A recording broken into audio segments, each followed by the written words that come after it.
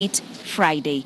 Grace Kuria, KTN News at the Milimani Low Moving Court, on, 6 Nairobi. youth have surrendered to police in Mombasa for fear of being targeted in the ongoing swoop to arrest and bring to justice the unknown number of attackers who rained terror in Mombasa, Bamburi area on Monday.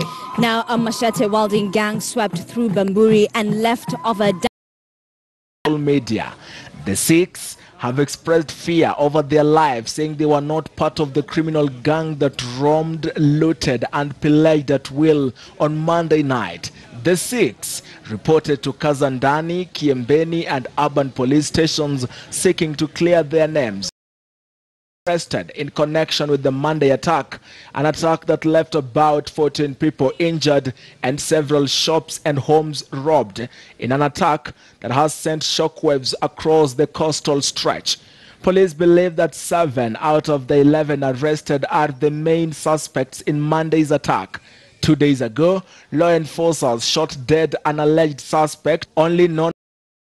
There has been heavy police presence in the Bamburi neighborhood.